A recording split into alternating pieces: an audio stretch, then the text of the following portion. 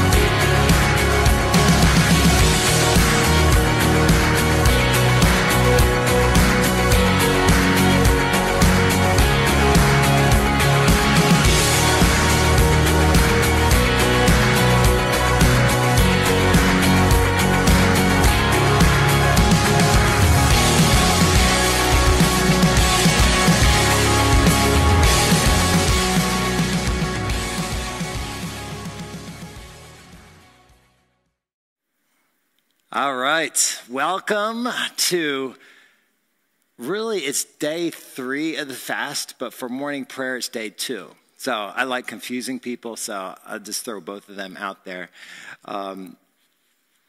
Whenever I do fasting, I always find day 3 the most difficult. So not to discourage you, but I just want to say you'll make it through it if you're doing a complete fast. And you'll make it through even if you're not doing a complete fast. So no matter what you're fasting, it becomes difficult because it's something that it's like comfort food. We like comfort food. We like to go back to what's comfortable. And so where you are being pulled right now is to what's not comfortable. So I want to welcome you this morning and say welcome to this uncomfortable morning. And you will find as you go through this, as you travel into the uncomfortable, you will find comfort in the strength of the Lord. And so you're leaving one comfort and you're being drawn to another comfort that is better, that can comfort you in all things. So that's where we're headed today. And I just want to welcome everybody who's watching online. Thank you for joining us. And I know my parents even joined us yesterday from South Carolina, so we are traveling across states. Not around the world yet, but it's coming. But welcome everybody who's here and all those who are watching online. And if you're, like I said yesterday, if you're watching archived, then I pray a blessing over you. The blessing is not as great if you're watching it live, but there's a great blessing in watching it early in the morning. But I want to just open in prayer. And thank you, Lord, that we can gather together in prayer. I thank you, Lord, that you are all powerful, all knowing. Lord, you know all. You know the world and what's going on behind the scenes in the world. Nothing shakes you. Nothing intimidates you. And so, Lord, I thank you that we are secure in you. You're an all-powerful God. You are great and mighty in strength. Lord, you created this world, everything that we have, everything that we touch, everything that we are, you created by your word. And your word has power and your word has strength. And so we trust in you, Almighty God, and we trust in your word. And so, Lord, may we be founded in your word. May we be strengthened by your word. And Lord, today, may we be guided by your word. And so, Lord, all our hope is in you. Lord, I pray that we would remove all distractions as we go through this time of prayer and fasting. Anything that pulls us away from looking at you and touching you and embracing you. Lord, I pray that all distractions, all things that pull, Lord, will lose their grip. And right now, we ask for your hand to be upon us, that you would open our spiritual eyes, that we would see only you and all that you have for us. In Jesus' name, amen. All right, so here we go. I'm simply reading from this book called 21 Seconds to Change Your World. And if you'll notice, it takes me longer than 21 seconds to read each chapter. But each chapter is going through the Lord's Prayer and the 23rd Psalm, breaking it up into parts and showing you the significance of the parts. I mean, yesterday was simply on Our Father who art in heaven, and how, or I should say Our Father, it was just the first 2 words. And today is hallowed be thy name. And so it's amazing what we can get out of Our Father who art in heaven, and the Lord is from the 23rd Psalm. And so today we're looking on page 62 of the book, chapter 5, Jesus, which says, "Hallowed be thy name," and then from the 23rd Psalm, "The Lord is." So in the previous chapter, we saw that 23rd Psalm and the Lord's Prayer both begin with the simplest and most profound of all declarations of faith, the ultimate reality of God. David said, "The Lord is." Jesus deftly weaves the greatest declaration together with the most comforting of all metaphorical revelations of God's true nature, "Our Father who art in heaven." And God is, and he is our Father, become together the greatest of all truths. That being said, and said so simply, so beautifully as it is in the Lord's Prayer, Jesus moves us immediately to the next level, which is worship. If God is, and he is, and if our Father, and he is, then worshiping him is the only logical, sensible, and reasonable response. Leadership means to be good at leading. Statesmanship, then, seems rather obviously to define itself as does churchmanship, craftsmanship, gamesmanship, and the host of other words that end with ship. So what is worthship? It means to be good at discerning what is worthy of adoration and to express that discernment as praise. Worthship. Jesus' prayer establishes that right in the foyer, right in the front, when we begin by stating God's worthiness to be praised. Even before we make a single petition, we make it clear that we understand the ground rules. The Lord is God and we are not.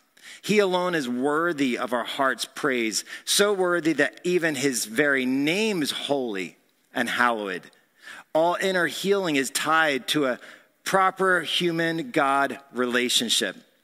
When that perspective is out of whack, every mechanism of psycho-emotional balance becomes distorted. Spiritual confusion, the twisting of perversion of worship, causes emotional disease such as self-pity, self-absorption, and every other hyphenated sin.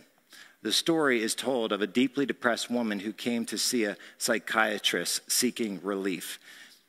After 5 sessions, he wrote her a prescription. And I love this. Let's go to the Niagara Falls.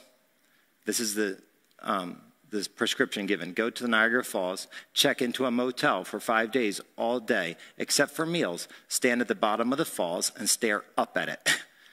Contemplate its awesome power. Do this, the doctor said, and I'll see you when you get back. She stared incredulously at the note before exploding in anger. You quack. You're a charlatan. I pay you hundreds of dollars an hour for every session, and for what? For this? The doctor calmly explained the remarkable prescription this way. I've seen you now for 5 sessions. I mostly listened, and you talked without stopping for an hour each time. All you talked about was you, your dreams, your hurts, your failures, your guilt. All you need to do to get well is to see something bigger than yourself. Isn't that what we all need? See something or someone bigger than ourselves. A restored perspective is among the most important ingredients in the prescription each of us need to get well. His name is holy. My name is just a handle, a way for folks to speak to me about me. But it's just a name. It's not the very essence of me. I could even legally change my name and not really change who I am. Yet when Moses asked to know God's name, the Lord simply answered, I am. In other words, God is his name, and his name is holy, and he is holy, and he is worthy to be adored. Another necessary ingredient in the prescription of our healing is hope. A dear friend of mine, an Orthodox rabbi in Israel, pointed out to me that Ehyeh Asher Ehyeh, which I and many others translate as I am, has been translated differently in Judaism as I will be. This name for God speaks of hope. I am the future, a new future waiting to make new in that future. And in other words, when you reach tomorrow, I am says I will be. There ahead of you. That is our hope. We know he is to be worshiped. How are we to worship? That's the question. I think that many in the church, especially music leaders, do not realize how awkward singing is for many others in the church, especially men. One such man said to me that he dreaded the singing in church. My wife just seems to love it. He said, I'm glad of that. I want her to love it, but I just can't seem to love it. I can't sing. I feel uncomfortable. And to tell you the truth, I wish we could just skip the singing and go straight to the preaching. Then that makes me feel bad. I know I'm supposed to be blessed in worship. She really is. She just puts her hands up and sings like a bird. It's beautiful, he said. I love to hear her. Nobody wants to hear hear me even when I sing softly. It just doesn't do it for me. I guess that means something's wrong with me, or at least wrong with my faith. So, Dr. Rutland tells him, maybe you have singing and worship confused. He stared at me in frank astonishment. Maybe I do. Aren't they the same? Singing in church should be worship, but not all worship is singing. Why don't you try worshiping a different way? While everyone else is singing, you worship in a new way. How can I worship without singing? When everyone else starts singing, close your eyes and repeat the Lord's Prayer. Then repeat Psalm 23, back and forth. Add any of the scriptures you want to it, but start with these two. If you like, raise your hands like your wife does, but just close your eyes. Pray the Lord's Prayer. With everyone else singing, it will require some pretty serious concentration. Focus is all part of worship. And with the whole church singing, you'll really have to focus. And when they're singing, you concentrate with all your might on the Lord's Prayer and on Psalm 23. When they sing, you worship like that. He agreed to it, reluctantly, I should add, but he agreed. I talked to him some months later, and he was eager to share his experience. In the first place, I'm truly enjoying worship for the first time, he said. My wife even commented how she loves seeing me worship. She thought I was singing, and when I told her what I was really doing, I thought she would just try to talk me into singing. Instead, she said that she thinks it's wonderful. She said that she's going to try it herself sometime. Now, what do you think of that? Imagine that, I said, with a touch of ever so gentle sarcasm. Worshiping in church. Who would have ever dreamed? I needn't have worried about sarcasm. It was totally wasted on him. I know, he said in frank amazement. Isn't that something? When we worship God, we begin to see that all the navel gazing in the world will not liberate us from him. Will not liberate us from us. Between morbid self-pity on the one hand and narcissistic self-exaltation on the other, we find ourselves sick and stranded on the sandbar of wounded souls, unable to nudge ourselves off. Staring up at him day after day, seeing him in all his wondrous grace and grandeur, begins to lift us off the bar and put us back onto the sea of healing. No pure statement of worship has ever been given to us in this. Hallowed be thy name.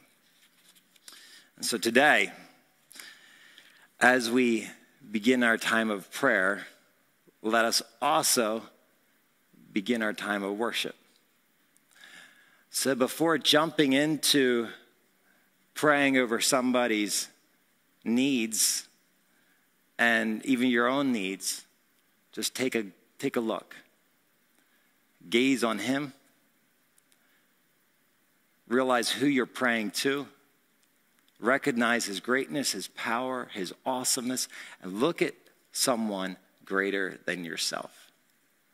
And when you do that, all of a sudden, all of these needs that sometimes we pray, as we pray over these cards and look at the needs before us, they become like insurmountable. It's like, oh my goodness, there's so many needs here. There's so many that are struggling.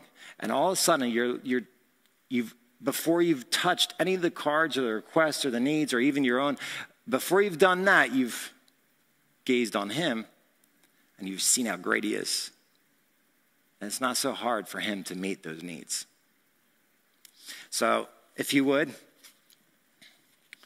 we're going to read the Lord's Prayer, and then we're going to read Psalm 23. It's on page 24 of the book if you need it, or you can actually open your Bible. But if you would, stand with me for just a minute as we start off. So the Lord's Prayer says this, and let's just pray this together. Our Father, who art in heaven, hallowed be thy name. Thy kingdom come, thy will be done in earth as it is in heaven. Give us this day our daily bread, and forgive us our debts as we forgive our debtors. And lead us not into temptation, but deliver us from evil. For thine is the kingdom and the power and the glory forever. Amen. Psalm 23 says this, the Lord is my shepherd. I will not want. He maketh me to lie down in green pastures. He leadeth me beside still waters. He restoreth my soul. He leadeth me in the paths of righteousness for his name's sake. Yea, though I walk through the valley of the shadow of death, I will fear no evil. For thou art with me. Thy rod and thy staff, they comfort me. Thou preparest a table before me in the presence of mine enemy. Thou anointest my head with oil, my cup runneth over. Surely goodness and mercy shall follow me all the days of my life, and I will dwell in the house of the Lord forever. Amen. Lord, thank you for these scriptures, and Lord, thank you for your word to us. And Lord, thank you that we can pray these, and we can pray these prayers with new insight. And Lord, we can pray with new power. And Lord, we can pray knowing that you can meet all of our needs. We bless you, Lord. And Lord, we commit this time as your time, Lord. Let no one else or nothing else take up this time. But Lord, we commit it to you right now in the name of Jesus. Amen. Feel free during this time to grab hold of some of the cards. After you have worshiped him, take some of the cards, pray over the needs, talk about how he is the one to meet each and every one of these needs. And like I said yesterday, this time right now, we're going to gather back together for closing prayer at 10 of. But this time, you can do whatever you want. Whatever it is, just like he explained a new way to worship to this man, you can worship however you want. You can pray however you can raise your hand, you can kneel, you can sit, you can lay prostrate on the floor, however you want. Just get alone with God, get the distractions away, and worship.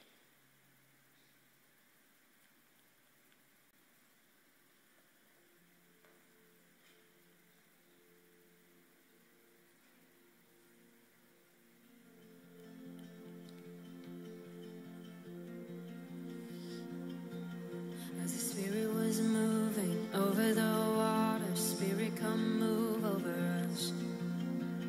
Come rest on us. Come rest on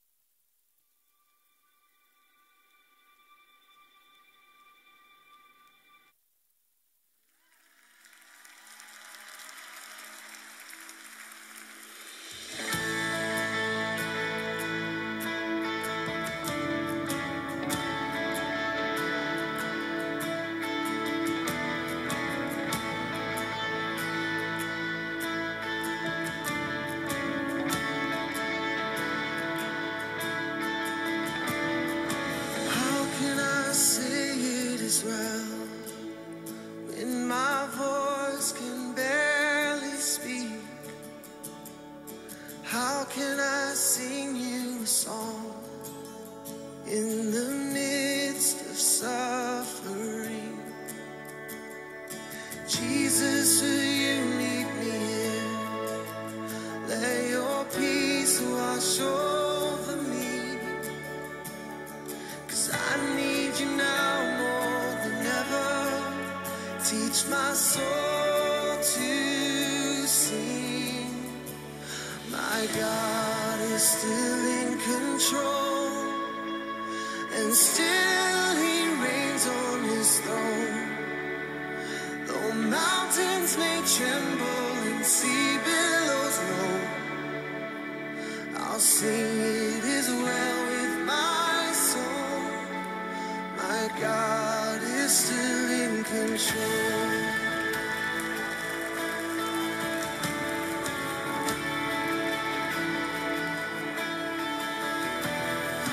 You've not left me alone. Though the world has let me down, and all of my sorrow and pain, I will trade it for a crown. I thank you for staying with me when the night was closing in. Wherever my life, you are still God. I will sing again. My God is still in control, and still he reigns on his throne. Though mountains may tremble and sea billows roll, I'll sing it is well with my soul. My God is still in control. You are still God. It all bows to your name.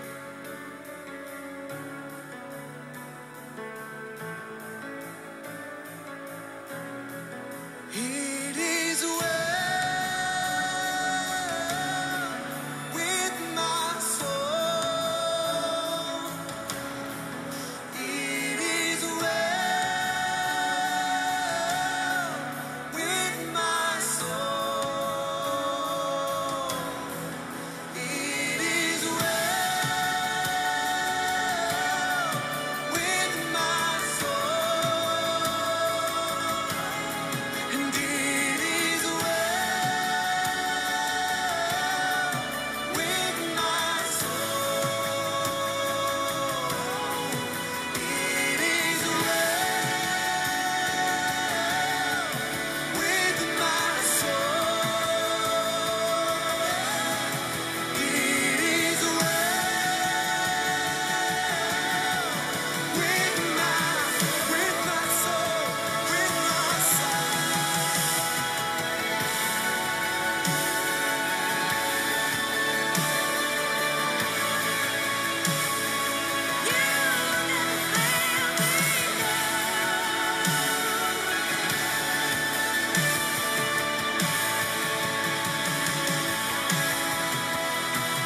My God is still in control, and still he reigns on his throne.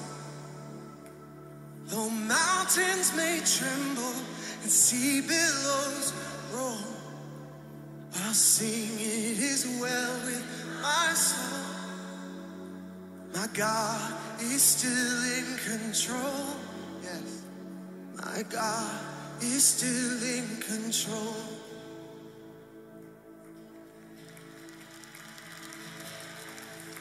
You are still in control. Forever your king, you are still in control.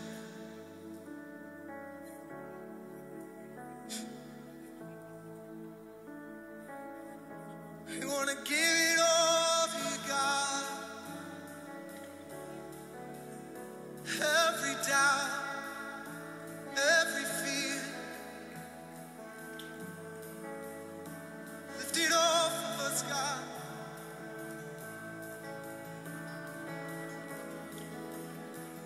I want to believe it, I want to receive it.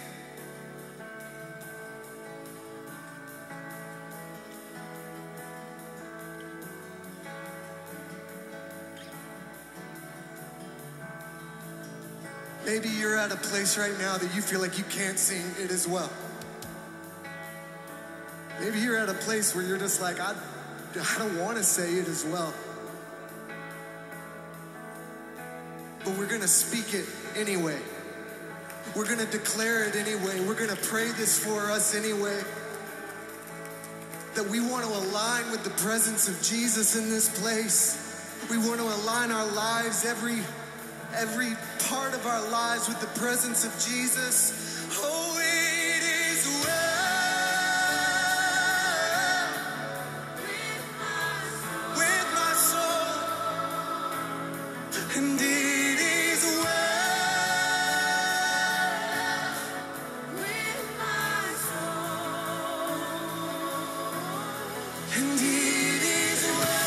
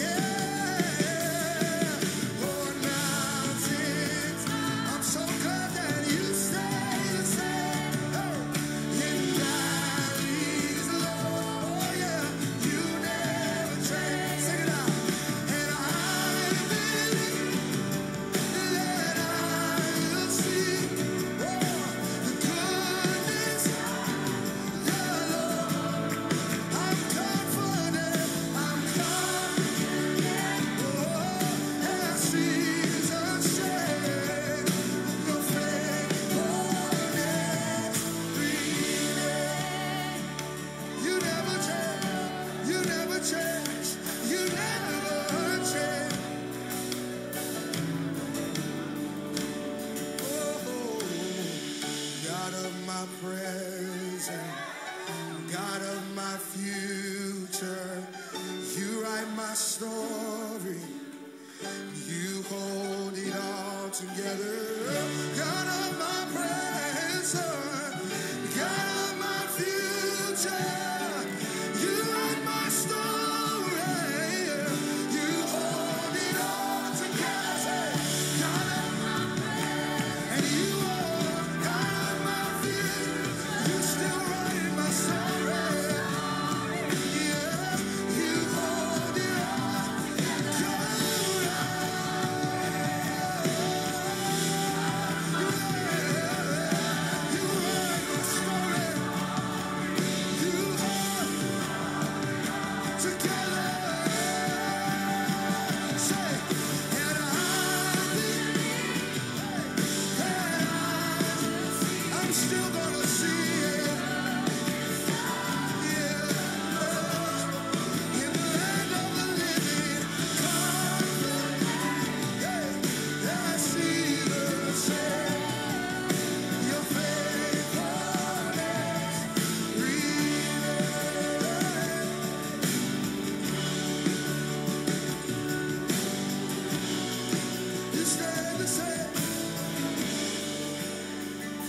To the bridge, say, God of my present, God of my future. Sing it out.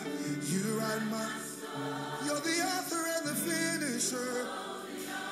You are God of my, and you still are.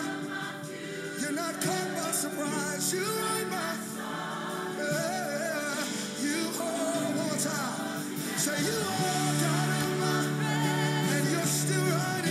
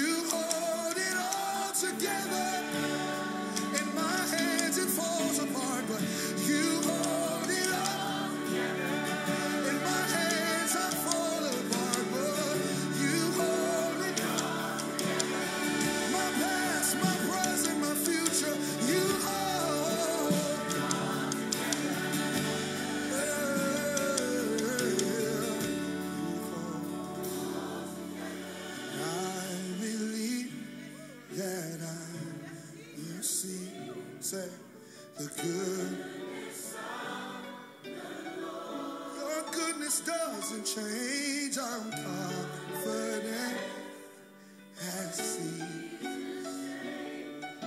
your faithfulness.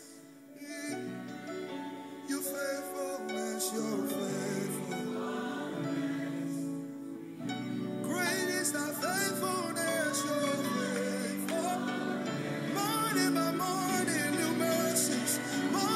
morning, you're faithful. All I have needed,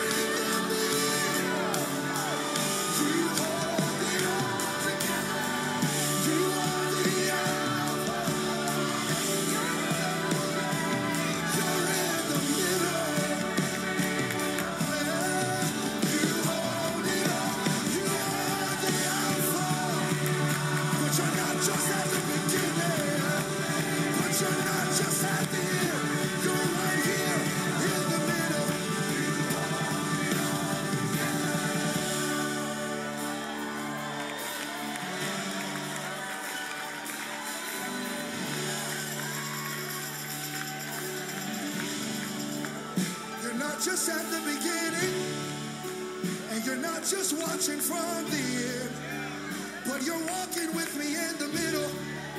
You're walking with me in the middle. You're the God of the middle. You're Jehovah in the middle. You're provider in the middle. You are healer in the middle. You're a keeper in the middle.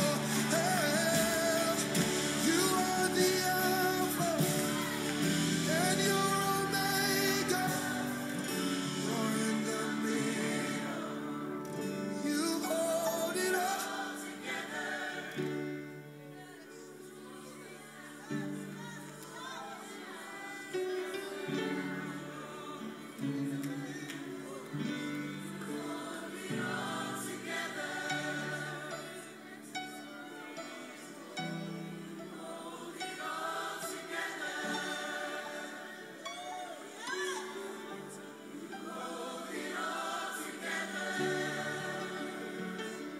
You do.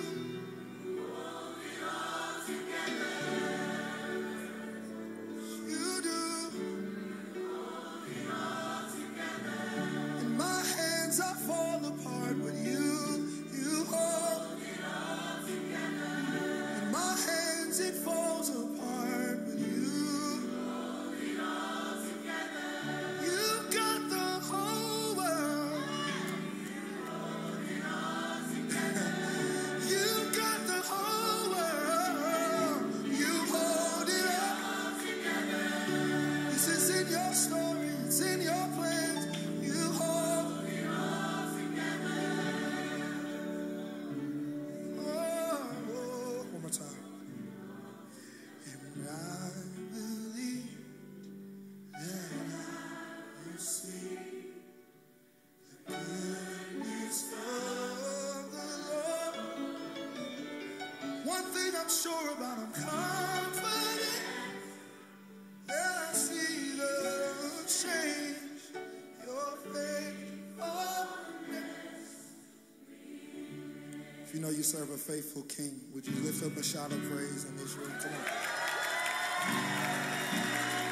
He's faithful. Come on. He's faithful. He's faithful. He's faithful. He's faithful. He's faithful. He doesn't change. He's consistent. He doesn't change. He's consistent.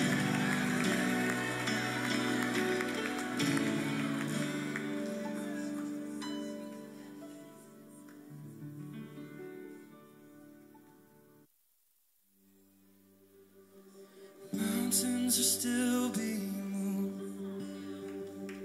Strongholds are still being moved. God, we believe it.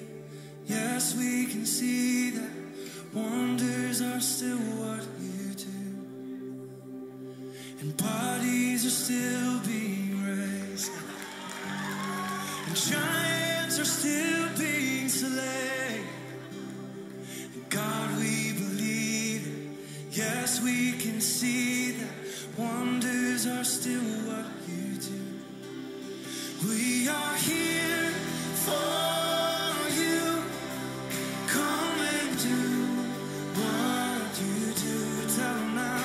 We are here for you. Come and do what you do.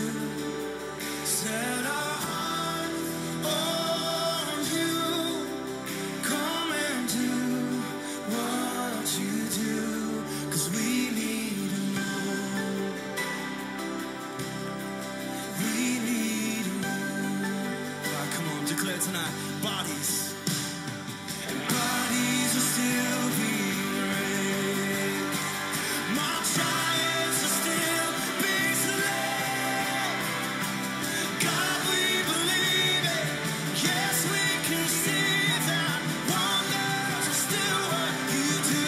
Come on now. We are here for you. Come and do what you do.